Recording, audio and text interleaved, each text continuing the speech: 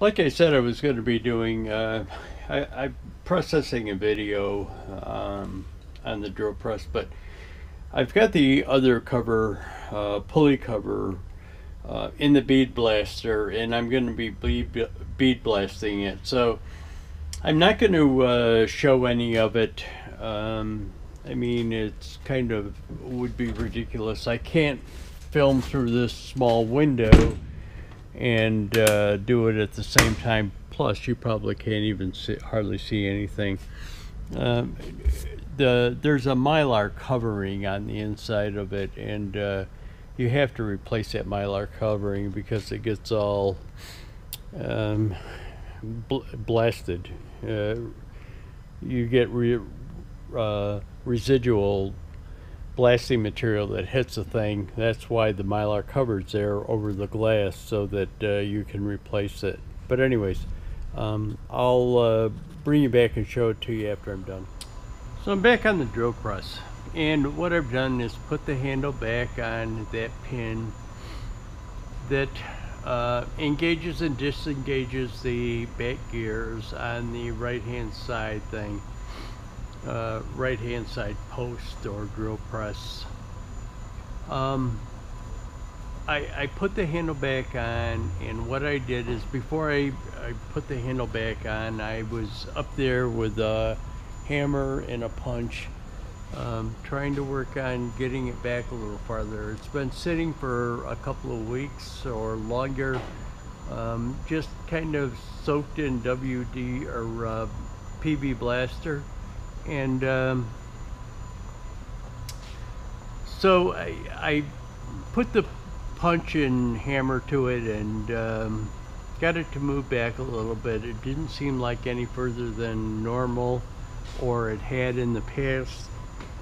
So I came over here and put the handle on it, and it goes so far. I can get it to come back out so far, and then it stops. And now I'm wondering if there isn't a little burr on the end of that thing that's holding it up. So it's almost lunchtime. I'm gonna pop out, grab something to eat real quick, and then come back, and what I'm gonna do is clean that off with a rag and take a file, a machinist file, smooth or fine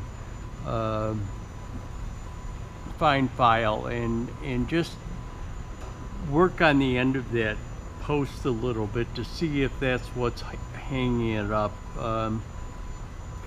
and keep working it. I'll bring you back and I'll videotape some of it. I'll set a camera up on a tripod and videotape me doing it, but it'll be an edited version of it. I just can't figure out. It's pretty smooth going up. See, just by me hitting it with my hand, it pulled back a little bit, but it gets to the end of that where that notch is, and it doesn't seem to want to go any further. So the burr idea came to mind first thing, so let me try that. But I'll bring you back and show you the progress. Kind of as I told you, here we are back on that the drill press. And what I'm going to do is, before I file it again, let me see if I can move it any further.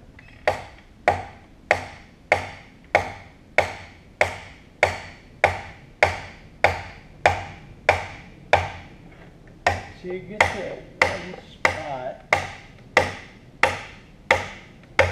and it just does not want to give it up.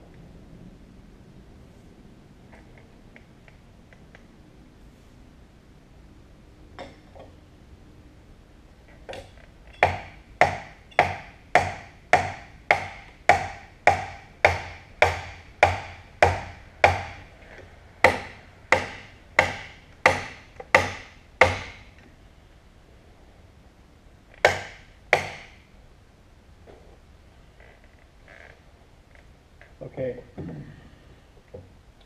I'm gonna get a rag, wipe that off, get a machinist file, and just do a little filing on it. I'll bring it back. What I did is took a fine machinist file and went around it a little bit. I really didn't see much on it, but hopefully maybe there was something that I couldn't see. But let me get back up there and try and pound on it some more.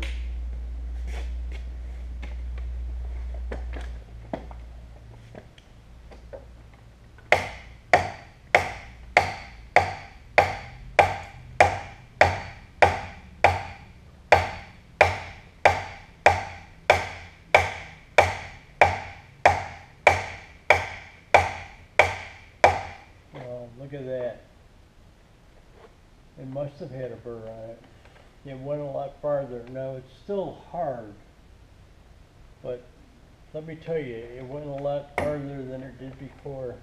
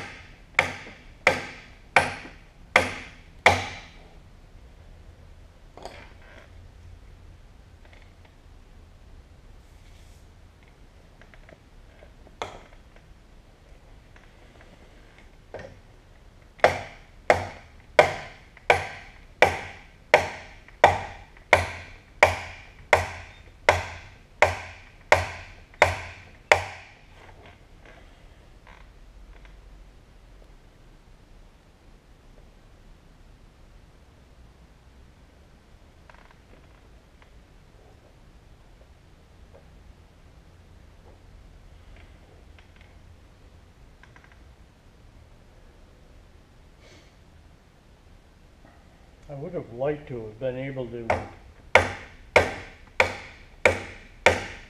get that pin entirely out.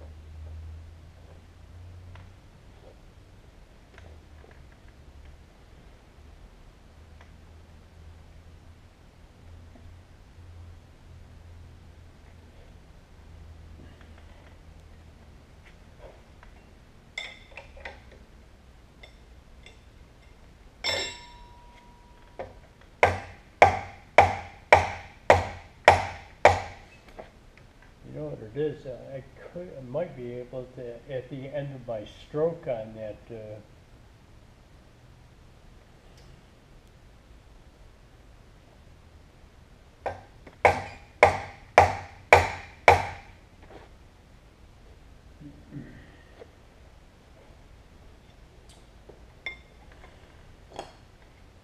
what I'm going to do, I'm going to shut you off and try to bring you over to the other side. I'm going to see if that's disengaged it. Remember what it sounded like before, or if it didn't, but let me shut you off here and I'll set you up over on the other side. Okay, moment of truth.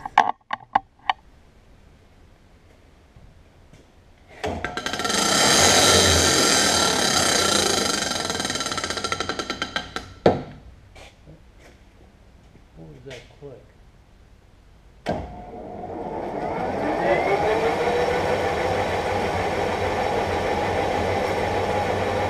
Disengaged.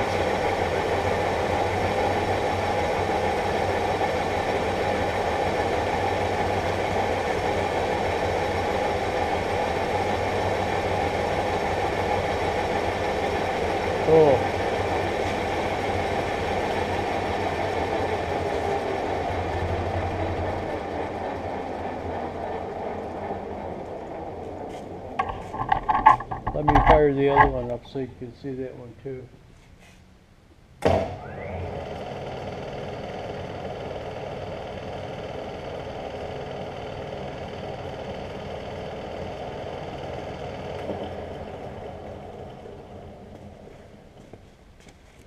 Wow, totally happy about that. I would have liked to be able to get that pin out so that it works properly, but if I can, I can't. I will keep working on that off camera though, probably. Okay, in the last video I fired this thing up and you heard it rattle like it was a back gear to begin with. I shut it off and then you heard a pop and I turned it back on and it was disengaged out of back gear. Let me explain to you what happened. This is that bolt that pin goes into. So that end of that pin is forked and it goes into this bolt. Well, what this bolt is spring loaded, and it must, after you pull the pin out, the spring pulls it back up and probably engages it into a notch in the bottom of the planetary gear system, and that's what takes it back out. So that thing was probably down from being in that position for so long, and then it popped back up when I shut it off, popped up in there, and that's that pop sound that you heard. And when I re-engaged it's out of back gear. So yeah, here it is, out of back gear.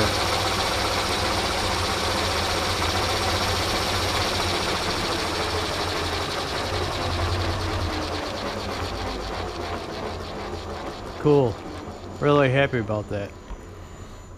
Bring you back. One of the things that I did is I've taken that piece of metal that I'm going to use for that bolt handle and set it up in the mill. I've got a 1/2 inch end mill in there. I've got it centered, and probably what I'm going to do is cut that. And it's not going to happen today, but when I come back into the shop the next time, it's going to be set, and I will cut that slot into it that goes around the bolt, that gets pinned through the bolt actually, and this turns out to be the handle. And then I'll take it back over to the lathe and knurl the other end of it for the grip to duplicate the handles that are in there. But I'll bring you back. This is a handle for the bolts for the drill press. Got it set up here in the mill. Got a 1/2 inch end mill. Going to make that slot back into it to go over the pin for to go over the shaft that gets pinned onto the bolt so it swivels. Going to set up an automatic feed on it.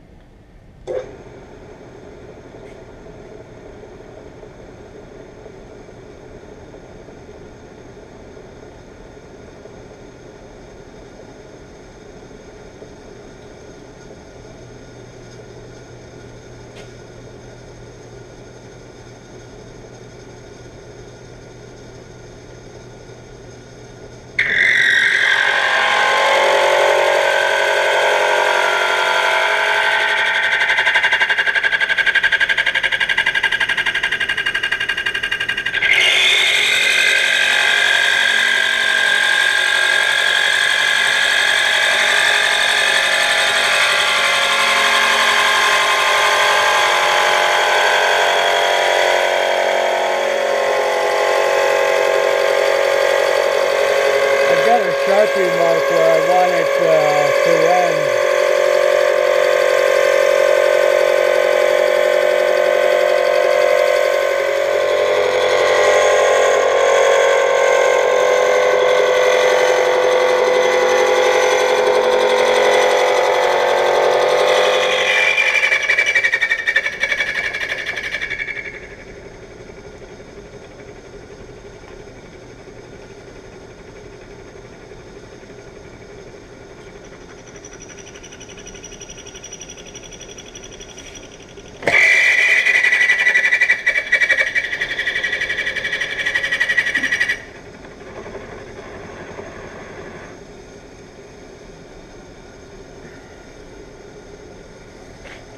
Okay, let me get it out of there and I'll show it to you. Okay, there it is out of the mill. What I'm going to do is take it over, put it in the lathe, and round these edges over.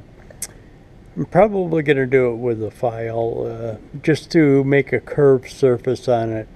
I'll shut you off and show you the other one, the original one, to show you what that curved surface looks like. And here we are with the original one. So that's kind of what that curved looks like. I probably could chamfer it a little bit with a chamfering tool and then take a file and kind of get that curved surface to it. A chamfering tool is going to leave more of a like a angle on it, like a 45-degree angle, and it won't be curved. Let me put it in the lathe. I'll put it on that chamfering tool and I'll show you what I mean. Actually, I was wrong. It did kind of give that rounded effect to it, but I'm going to finish it out with a file. You see, this one is all the way to the edge, and I would have to take a lot of material off of that, but, well, maybe a lot of material was taken off of it. Let me try a little more and I'll bring you back. Yes, it's going to take it in on too much of an angle. I'm not going to get that round over type of thing. It's just going to be like an angle cut. Even though it does look rounded, it really isn't. It's just an angle on a radius or on a piece of round stock. So let me put a little file on it and bring you back and show it to you after I do some file work on it. And there's the knurling on it. Now, I kind of screwed up right there, but you probably never see it because it's going to get painted anyway. So one thing I never did is I never showed you how it turned out after I had put a file to it and rounded it over with the file a little bit. So that's what it's going to look like. Yeah, that's what it's going to look like. Now all I've got to do is just drill a hole through it for that pin or lock bolt nut that goes through it to attach it to the bolt head. So I'm going to do that off camera. I won't show it to you, but I'll make sure that I reference them after I get them done and onto the machine. Okay, we're over here at the toolbox, but we're going to be discussing drill press parts. This is a handle that comes off of the mechanism that engages and disengages the back gear. Now, here I go again with this drill press in models and parts. I only have one of these handles. That's the handle, again, that engages and disengages the back gear, and again, I only have one of them. So I am looking for the model or anybody that has any information about these drill presses. And I've mentioned this in a shop update previously this week, but again, I am looking for parts for this drill press, and one of the parts is the handle that engages and disengages the back gear. I am also looking for these hand wheels. Now, both of these hand wheels are broken. I mean, on this one there is the two, let's call them spindle ends, are broken off of these two. And on the other one, there's one of them that is broken. Now, what I'd love to do is be able to find a hand wheel, two hand wheels that are in perfect condition, you know, with all of them. If worse comes to worse, I could probably duplicate these spindles, maybe out of steel.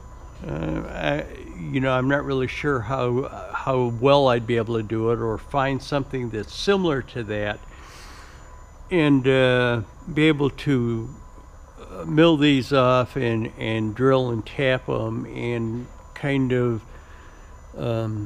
put put spindle ends on that way to these things, but again, I would really like to be able to find the model number or anybody that has any information on these heads for the drill press, because I'm not saying, I think these heads were also produced in a single model production of these things, so I could probably do take parts from a single head model and put onto this one.